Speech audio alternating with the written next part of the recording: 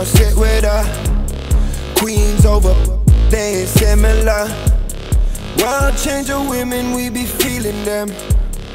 All around the world, they be screaming now. She gon' be like the most common misconception people have about you yourself. About me?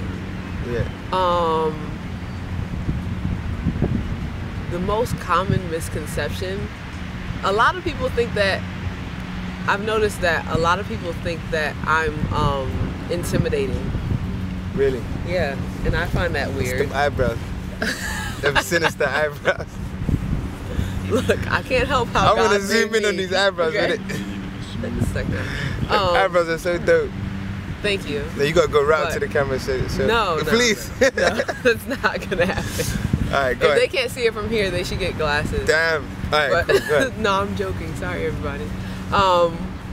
But yeah, people have told me I was intimidating. So I remember the first few times that I got told that, I was like, okay, like what about me is intimidating? What could be possibly intimidating? And so the next time somebody told me that, I asked them, what intimidates you about me? Mm-hmm. And they're like, I don't know. It's just something about you, something about the way you look at me. It just makes me feel small. And I was like, I'm sorry. So then I tried to change my countenance. Is this men or women? Men. More men? More men than women. More men than women. Yeah, more Okay. men than women. Other women, I mean, yeah, other women, actually, I think it's only one girl that's ever told me that I was intimidating. And men that say that. most men Sorry, that said that. I'm picking. Are they the men who are attracted to you, or just it's just like they met you and it's like, yo, I feel like you're intimidating straight off the bat? Attracted to me. Okay. And also just met me and just like felt like I was offstandish, and then I asked them why, and then they said, oh, because it seems like you feel like you're bigger than everyone. And so men that weren't attracted to me, I think were intimidated by me because I'm not the type of girl that would like how they think a girl should be.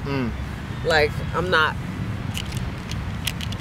like, yeah, Johnny, like, no, like I'm not like that. So they think that I'm unapproachable, because probably more because of the way they want to approach women more than it has to do with me. But at the time, I thought that there was something wrong with me. Like I thought it was something about my face, and then somebody said I always look mean or mad, and so I really asked God to help me with my countenance and changing my face, and when I'm just thinking, like changing the way that I look at people, changing the way that I don't know, I guess just my face when it's resting. I don't know, I don't think I have a resting bitch face, but Nah, you don't. no, I don't, right? I didn't think so. You got a face like you're always inquiring about some shit. I am. I've always been inquisitive. See? Your face is always like, I was the kid. I wonder if there's bananas in that fam tree. Like, you know what I'm saying? Like, I'm gonna climb the shit out that tree. To be honest, earlier, I was just thinking, I wonder if the palm trees have coconuts up there. See? You see? So you get, so the comment, so it's that what I find interesting about what you said is that about you feel like the men who are intimidated by you, it's because they're only intimidated because it throws them off for the way they want to approach you. Yeah. So it's like if it's like really I want to go, yo, what's up, like, you know, I don't know, put my swagger onto you a bit, but I can't do that based on what I see. Yeah. Okay. Or what you perceived, yeah. And it's like nobody would, I mean, I shouldn't be approached that way anyway. Cause Yeah, like so no problem. I would think it's silly. Nah. So a lot of men, I mean, I don't know. I don't know what it is. Like, I think because people have an expectation of what something is supposed to be. So they don't know how to approach or gauge or do anything, because first of all, one question you should ask yourself is, why am I approaching this person?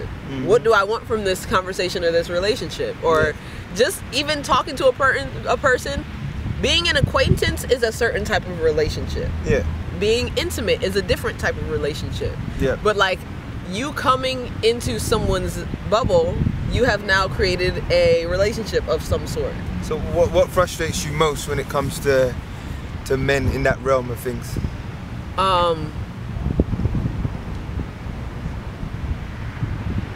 Like if we're talking about how they deal with women in terms of trying to court them and stuff like that. I mean, honestly, I don't really think it's all about only the men. To be honest. Okay. If I'm gonna be honest All with right, you. throw the women under the bus. Let's hear it. Let's hear it. Throw the women under the bus.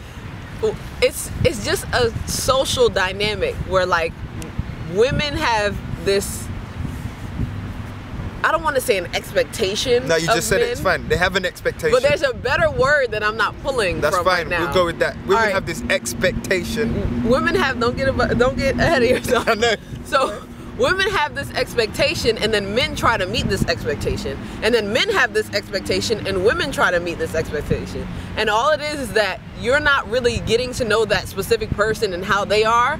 You are now putting your expectation on top of that person, whether it be, I just want to have sex with this person, but that person may not want to have sex with you. So now your expectation goes above the actual person and getting to know them and their wants or whatever have you, and vice versa. So if we go just by how our society is here in America, women are sexualized. Women are completely sexualized, yeah. Women are sexualized, so little girls that are in high school or whatever, they can't walk around with their shoulders out in a, just like I was telling you, this girl was in a hot classroom, and in the South a lot of schools don't have heat.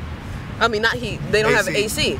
So she has on a dress that's a halter tube dress or whatever. I don't wear stuff like that, so I don't know what the name is, but it's like a dress that's like, it goes around here. Boob tube. And she That's what it's called. Really? Yeah. Oh. It's called a boob tube. Well, that's what she had on, and her shoulders were out, and her teacher made her wanted her to go put on something else, and not like something else, but like a big t-shirt from the school on top of the dress because her shoulders were showing. That speaks volume alone, because men are expected not to be able to control themselves sexually just from seeing a portion of a woman's body, and women are expected to cover up to help those men, but that's because there are women walking around with their body showing like that, and the expectation of those women is that they're ready to have sex with you, whereas instead of that woman just wanting to wear whatever she wants because she wants to look good, not saying that every woman that puts on a tight bodycon dress is only putting it on to look good. There's also probably, most likely, 90% of the time, I could probably say more than 90% of the time, it's more about attention than just looking good. Because you can, if you have a higher self-esteem, you can look good anyway of what you wear. It doesn't matter. But, and that, a lot of that comes from hurt and pain and just like emotional damage from whatever. So here we have this weird dynamic, because I hear that a lot from women. I hear this a lot, and I'm kind of glad you said it, so I didn't have to say it. But it's like, I hear that a lot. It's like women are like, you know, not asking for it. That's like the big hashtag, which I agree. Just because I dress a certain way, you shouldn't treat me a certain way, right? And then men are like, but my programming socially is like, if I see that, I think sex. Yes. And a lot of and when I think sex, these chemicals get released in my body where I act in a certain way. That's just a fact, right?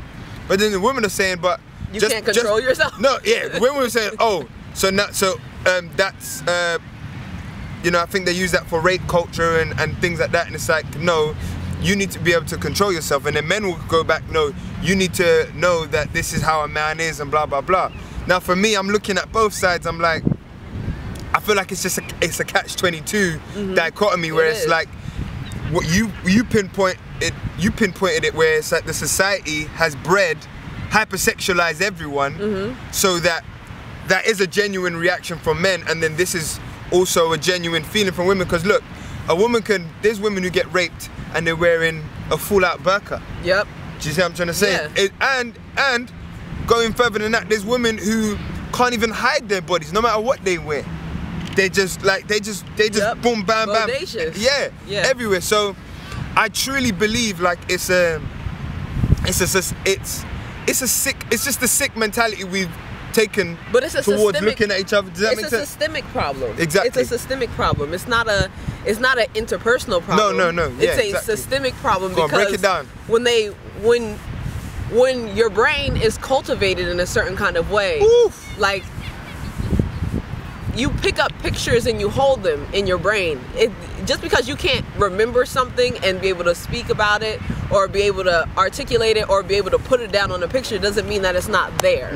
And a lot of things, a lot of ways that people are, a lot of ways that, I'm not just gonna say men, because women growing up, if you grow up with a mother who's always showing her body, you can either decide to not be like your mom, but most likely more women are they're gonna be like, you know, take after their mom. Take after their mom, because, you know, I didn't have a dad growing up and I don't know how to be loved, and I didn't have a dad, I didn't have a father growing up. My brother's father, that's a whole nother story. But like when it comes to men and me receiving love from men, I am very apprehensive when it comes to a man showing me any kind of affection because of my brother's father and because of what my stigma was towards men. A lot of this work that I've had to do on myself, a lot of this hurt and pain and like, I've always worn really big baggy clothes because I wanted to hide my body. I hid away from my own femininity because I felt like, first thing is that men can do whatever they want and don't have to apologize for it. Femininity is weak, so I need to be as masculine as possible to get somewhere in this world. And that was your protection. That was my protection. From your experience earlier in your life. Yes, and that was my protection, and like, okay, this is how I'm gonna get through. But then me going out for jobs because I was a girl and didn't dress a certain kind of way, I wouldn't get a job. And so then it becomes, it's more than just a interpersonal thing. This is when I say it's a systemic problem, like, people are allowed to be this way because it helps the system run. Yeah. So when you have people that are, nowadays, I can honestly say now it's a little better than it was before. Because even though it's not like people just randomly started getting raped a lot. No, now we have social media, so where everybody's hearing about the times when people are getting raped. It's not that it's gone. Everyone's got an alert button. Yeah, it's right here in front of your face now. So it's just like the whole race problem. Oh, this is something I wanted to say. The thing about rape is that it's not like men are getting taught about not raping when they're kids or when they're in elementary school or even school. What rape is. Yeah, but men are not having that conversation until college. You go to college and you basically have a lecture about not being raped, and saying no means no is not something men are just grown up and taught. But women, like if you're in a church and there's a man, he comes up to the little boy, oh, young boy, da da da da. He comes up to the little girl, hi, Susie. What? Why are you caressing this little girl's face? I mean, you want to go up to Jack and just pat his back? I mean, you can't really slap Susie's back though either. Well, then you need to shake her hand. You don't just go, that cultivates a girl. Okay, I don't like how he's touching me, but I have to be okay with it because he's an older man than me. And I have to be okay with it because of this. And because he's I get what you're saying. See, I get what you're saying, right? But then it's like now we're becoming too, I feel, pedantic about love and affection. For example. Then where's the line? If it makes the little girl uncomfortable, but she feels like she can't say anything. See, then that's a whole different thing, right? But I'm just talking about in general. It's like being able to, like, we live in a society now where your mother is scared, not your mother, but your mother is scared to reprimand her friend's child for fear of looking abusive or being too hard on someone else's child, when, you know, the community is the most important factor for a child's growth. Yeah. So that kind of care, it's like me knowing that I could walk down the street and having to carry myself a certain way because I know that any one of these elders can go, hey, Mikkel, what you doing? You know you ain't supposed to be doing that. Get home now. Do you see what I'm saying? Yeah. They felt confident enough to stand out there, no matter, even if my mom and my dad was not around, they felt confident enough to put me in my place because they looked at me as their child. Do you see what I'm trying to say? Yeah. Now, it takes a village to raise a child. Now, I feel like that's so important, that including the affection you show. Someone being, feeling comfortable enough to hold me or to hug me when I'm feeling down, to sit me down, do you know what I'm trying to say? And, you know what I mean? And take me in as one of their own, because that love spreads. Like if we're only getting love from, for instance, like you say your father wasn't there, that wouldn't hurt so much if you had men who represented that specific kind of person in your life. Do you see what I'm trying to say? Around you. Does that make sense? It's like me, you know, and other children are like, I have a godson who doesn't have a father, but I've been there in his life and he knows he can come to me for that avenue. Yeah. Do you see what I'm trying to say? Whereas no, I'm not his dad, but there's certain things that he needs as a young man that I can provide. Does that make sense? Because men are supposed to be the protector, they're the provider, and not provider financially, but when people say men are a provider, a lot of people go financial, and anybody can provide for somebody financially. Men are there to provide, not saying that women can't, but men have a whole different perspective of this world. And I didn't realize this. God literally had to reveal this to me, because there was like, I want to say 4 months ago, I really didn't see the purpose of a man. Like, I really didn't. Like, down to like, when I say to a core level. Let me just get out of here. You be on the beach talking to yourself like. I sat with I was in the car with my uncle. And I said, explain it to me. Explain it to me. What is the importance of a man and a father? Explain it to me. And he really couldn't, to be honest. He couldn't. And I said, what can a man do for a child? What can a man do? For a child that a woman cannot do? Explain it to me. And he was like, he basically said, I guess you're right. I was like, well, that sucks. But then I had to, I was in prayer time with God, like literally, like I have daddy issues, God. I need you, because I don't know. I know that you made these men, so there has to be some kind of purpose to them. Everything you made has purpose, no matter what I feel about it. Because my emotions are my emotions based off of my experience. They're irrelevant, because, not saying they're completely irrelevant, but I can't base my life and my actions off of my emotions, because my emotions change every 5 seconds. So that's not something, that's not a solid foundation I can base my life off of. So you created men for a certain reason. Explain it to me. And he said, I am your father. Look at the things that I do for you. You do something wrong, it's not like I condemn you or I hold you back or I hold you down. You come to me and I open up to you and I allow you to go back and to do whatever you need to do. I'm there for you, just like a father should be there for you. A father's a provider. He's not just a financial provider, because obviously, as you can see, you can provide for yourself. A father's a provider of wisdom, of guidance, of experiences. A father is a protector. He not saying that he protects you from everything, but that's somewhere that's like a safe haven to run to. Your mom is a nurturer. She's also a provider. She's also she's a caregiver in the providing way. But she you know, your mom is also, it's your mom, you know, like your mom's a superwoman, but your dad is supposed to be there as the rock. And a lot of times now, that whole male figure is skewed, because men are looked upon as like, okay, you're looking for sex. Like, that's automatically, most women believe you're out here looking for sex. And it's a trust thing, a trust with myself, a trust with that person. And that goes for a lot of people. Like, men are out here looking at women and say, based off of what you're dressing like, oh, you're just looking for sex. Oh, you just look at her, she looks good. Damn, like, blah, blah, blah. But who knows? Do you know what's crazy, yeah?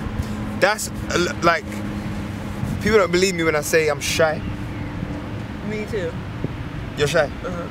And one of the reasons I never used to really approach girls because of that thought. Do you see what I'm saying? Like, I wouldn't want them to think that's all I wanted from them. Sometimes it was.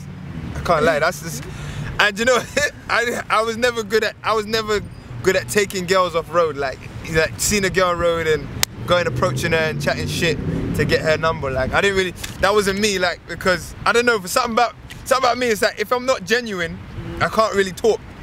If I have to think too much, I'm not shit. Gonna say anything. I'm shit. I can't do if anything in life. If I have to think too much, then it hardly ever works out for me. And so that's one of the reasons, like, I always used to kind of, I don't know, like, I would talk to girls, or if I meet a girl, even if I knew she liked me, sometimes I'll just be like, I'll just leave it, because I didn't want her to feel like I was every guy that she's met before. Do you see what I'm trying to say? You know? That's good. It's a bit mad. A lot. I don't know if that's good. I think that's good. I don't know.